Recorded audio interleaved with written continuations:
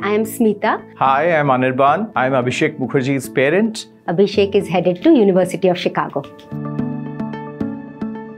Abhishek is one step closer to finding his ikigai. He was always good at math and problem solving.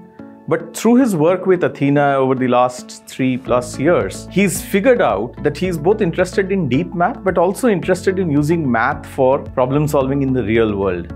So he's done things like using maths to predict elections, using math and to figure out income levels and a lot of socio-economic problems and issues. He's able to apply his math and analytical skills too. And that is an intellectual dimension he's developed on. Similarly, his leadership skills have come a long way.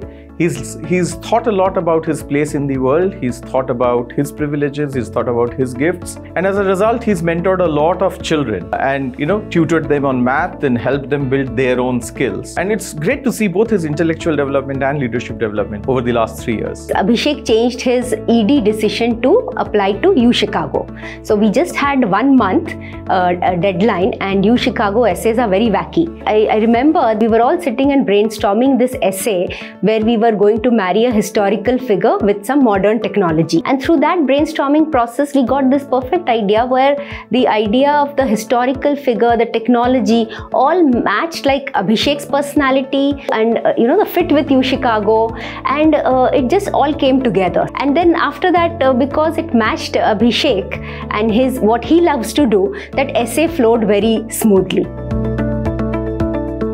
Oh, I think Athena has played a very important role in this whole process, both by encouraging him to develop his passions. He used to have a lot of spreadsheets doing various kinds of random modeling, as we would call it, and just playing around. While they encouraged him to do his math Olympiads and go as deep in math and be as good as he can be and be among the best in the world in core math, but they also encouraged his, all this doodling and experimenting and that part, right?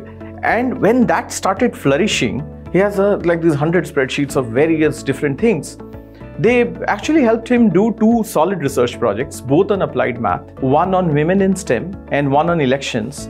And both of them, just further developed his interest and his skill. Similarly, on leadership development, I remember lots of conversations that Athena had with him about just his, who he is, what is his role, how he would like to contribute to society.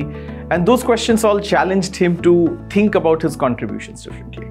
Thanks to Athena for their support. All through the process, it has been like that. They have been bringing out his thoughts, his inspirations into this very intensive college application process.